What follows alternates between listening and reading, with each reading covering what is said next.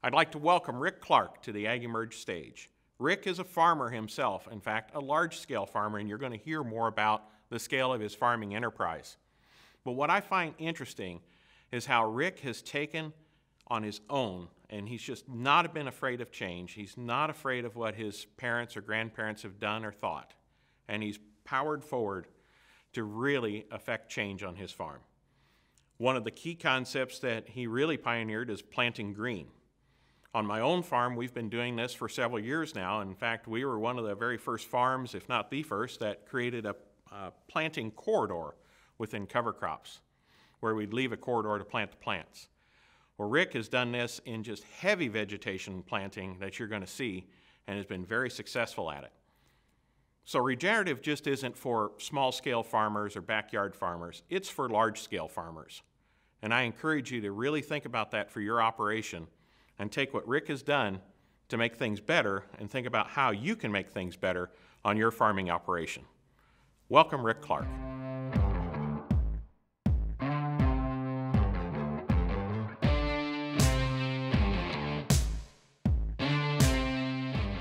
Hi, this is Rick Clark. I'm a fifth-generation farmer from West Central Indiana, and I'm honored to be presenting today at the 2021 AgEmerge.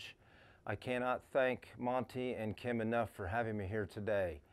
I am going to try to describe my journey today of where we were, where we are, and where we think we're heading on our farm today. From the generations prior to me, we were some of the worst soil destructors of the county. I'm sad to say that, but that's the way we used to farm.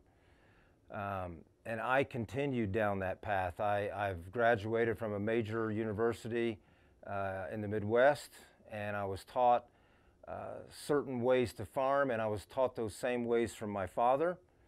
And today I can proudly say that I do nothing like that today. And that is where we need to be changing our thought process and be thinking about how we can save the soil that we have, this precious resource, and how we can save the planet. And it can all happen right now. I'm going to take you back, way back to the beginning. We were, like I said, we tilled the soil a lot. If it didn't turn black in the fall, you had not tilled it enough. And we were doing that. I don't remember the years on this, but it was just sometime in the past, 18 years ago or so. We were prepping a field in the spring. It was a bean stubble field, and it was the common practice. We were going to work it twice with a field cultivator, and when you're done, you're not going to have anything out in that field bigger than a golf ball, and it's going to look awesome. That was the thought process. So we went out and we prepped 400 acres like this, and we let it sit because, of course, we were in there too soon. The field wasn't fit to plant, so we had to be in there to work it up, to dry it out, to make it fit to plant, which seems absolutely ridiculous today, but that's what we did. Well, Mother Nature decided to rain an inch. And you're going to hear me mention Mother Nature many times in this 17-minute presentation. Mother Nature is the driving force that has guided me on where she's wanted me to go on this journey. It rained 1 inch that night that we'd prepped that soil earlier in that day. It rained 1 inch that night. The next morning, I was anxious to get up, to get to the field, to see how soon we could be possibly planting because it was a new spring. We were ready to go. I could not believe how far the soil had moved in that 1 inch rain event.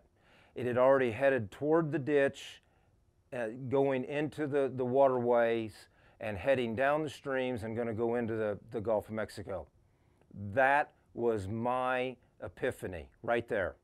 I woke up and said, something has to change. Now becomes the implementation of no-till. So you start down the no-till road. And it's like anything else that's out of your normal wheelhouse. It's scary. You don't know for sure what's going to happen, but you know in your heart that there's got to be a different way to do this. So we start no-tilling. So then we'd been no-tilling for probably 3 or 4 years, and then it was time to start looking at cover crops. I've got a neighbor that's not too far away that has been already doing no-tilling for several years, and he's also been doing some cover cropping. So I knew nothing about what we were going to do, and the first thing I researched was tillage radish. I don't know why, but tillage radish is what came up. And the reason why this is important is because if you're going to step out of your comfort zone and make a change to your farming style, you have to have success that first time out of the gate. I think that's very critical because I'm afraid if you don't have success, you may not come back to this concept. So it's important that you do your research, you talk to the correct people, and you get this comfort zone starting to build. Tillage radish. We planted 200 acres of tillage radish. I think I planted them, I was overzealous. Everyone said, 2 pounds is plenty. I think we planted 6. And the growing season was perfect, and it was just an explosion of tillage radishes in that fall. And when you've hit the home run with tillage radish in that middle of January when it's frozen and they are rotting and decaying and it smells something like you can't imagine, you've done it good with tillage radish, and that's where we were. Came out the next spring, we had no cover crop that was growing because tillage radish winter kills. We no-till planted into that field of tillage radish.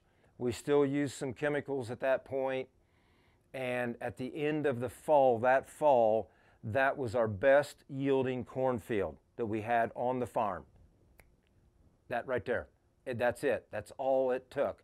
Mother Nature showed me with that 1-inch rain event to move that freshly tilled soil. It woke me up. I had success on that first attempt at cover crop, and now we're rolling. So now I'm thinking I'm not going to hold anything back. The next year it was 2,000 acres of cover crop. The year after that it was 6,000 acres. Then by the third year we were all the way in to cover crop.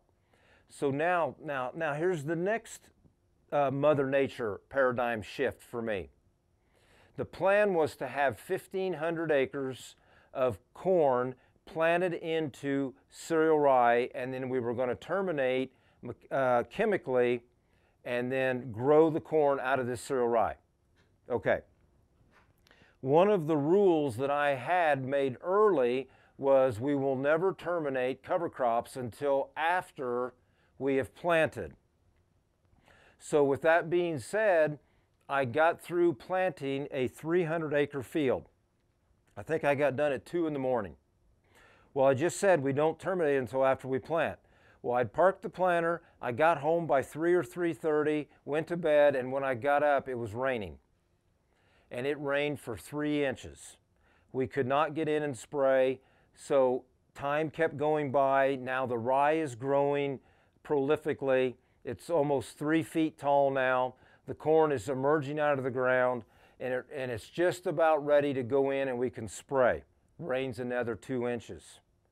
Mother Nature is showing me, she's giving me humility here, and she's showing me that there's another way to do this. Long story short, we finally got the we finally got the cereal rye spray terminated when it was 5.5 feet tall. The corn was 8 inches tall, 8 to 10 inches tall, and it looked absolutely pathetic. Yellow, spindly, and it looked like chalk this one up and start over. But I was bound and determined to stick it out. So I figured the first thing we got to do to save this corn is we've got to get some nitrogen out here to this corn. So we spread AMS. I like AMS at this point in where we were in our journey because the ammonium is much more stable and it has sulfur, and almost all of our fields need sulfur today. So we spread 150 pounds broadcast of AMS. We finally got the cereal rye terminated, and it took until August the 8th to know if there was even a cash crop growing in there. took that long for the cereal rye to melt down and expose the corn. Again, that field was our second best yielding field on the farm that fall. You know, Mother Nature did it again. Rick, you need to be farming green. That's the term I use, farming green. We plant our cash crop of corn and soybeans into a living, growing green cover crop. And we do not terminate that cover crop until after we've planted.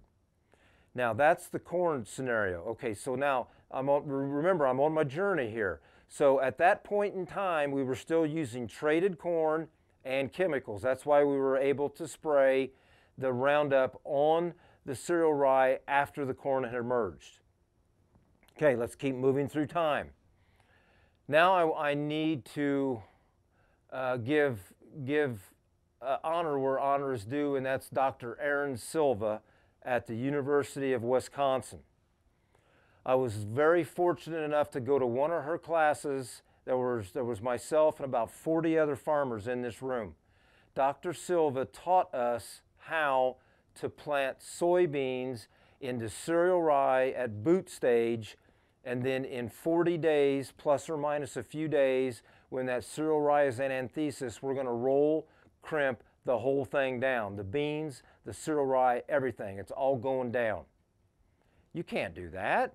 You can't crimp soybeans. You're going to kill them. Well, no you won't. Dr. Silva showed us how to do it. I went home. I listened to what she had to say. I ran it through my mind. We decided to do it the next spring. Best beans we had that fall. Unbelievable. So you see, everywhere, I'm blessed through this. Everywhere, every step of this journey, I've been in contact with the right people. And that is huge. And Mother Nature, again, I have to give her all of the credit, because she has absolutely guided where she's wanted me to go.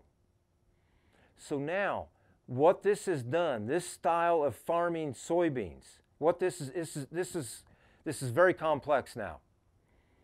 Our farm has totally been ripped inside out, upside down, pulled out. I've done everything you can imagine. It's nothing like it used to be. When I went to school and my dad did the same thing, corn is king. You have to plant corn first and don't worry about your soybeans. They're just a secondary crop.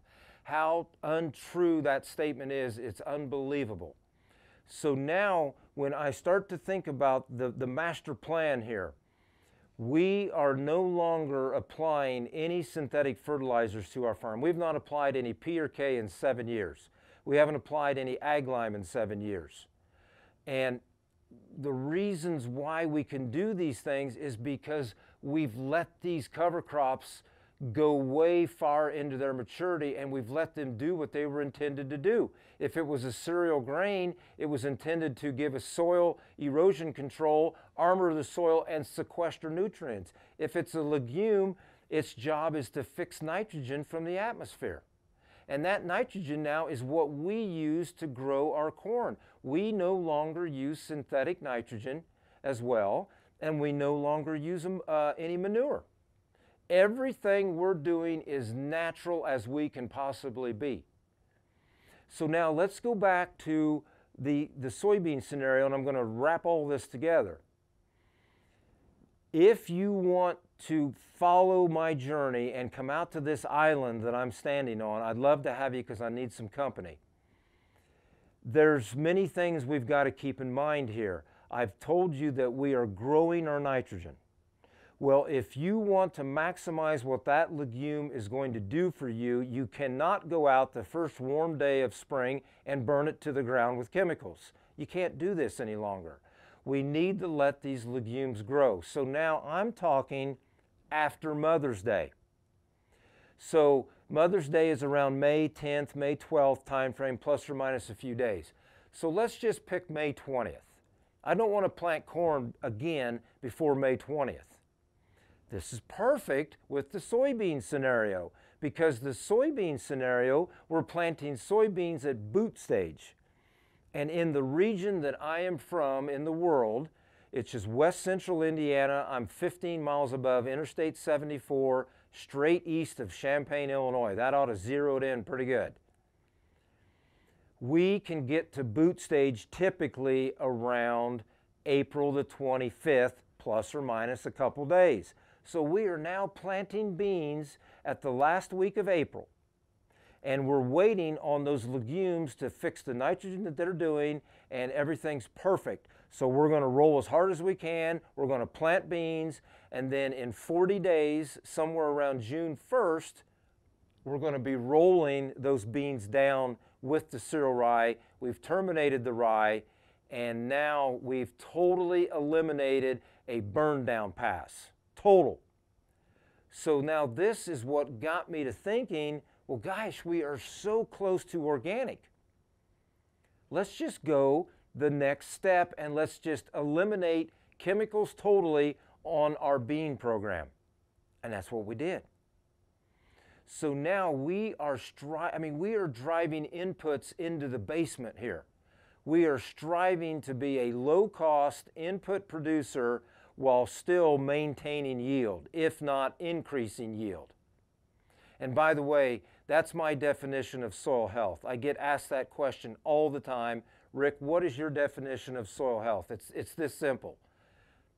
As inputs go down and yields still go up, how could we not be building soil health? It's just that easy.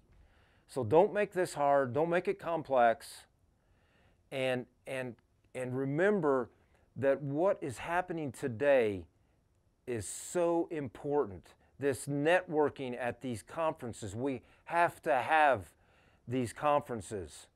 There is so much going on, not only when the speakers are speaking, the hallways, the restaurants afterwards.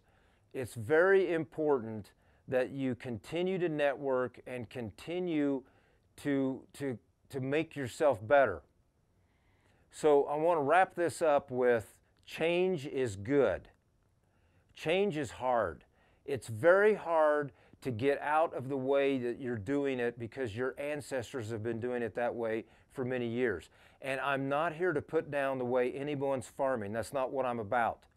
I'm only trying to show you a better way, or maybe another way, or something that's different. But it begins with change. And then the last thing I want to say is, it is critical that you have success on the first attempt, and it's also critical that you understand that you cannot jeopardize the livelihood of your farm. You're going to hear a lot of great speakers throughout this conference, and you're going to get all charged up. But you have to control yourself, and you cannot go out and jeopardize your whole farm this next coming spring. You've got to go slow, take it easy, get built into a comfort, and then let her rip.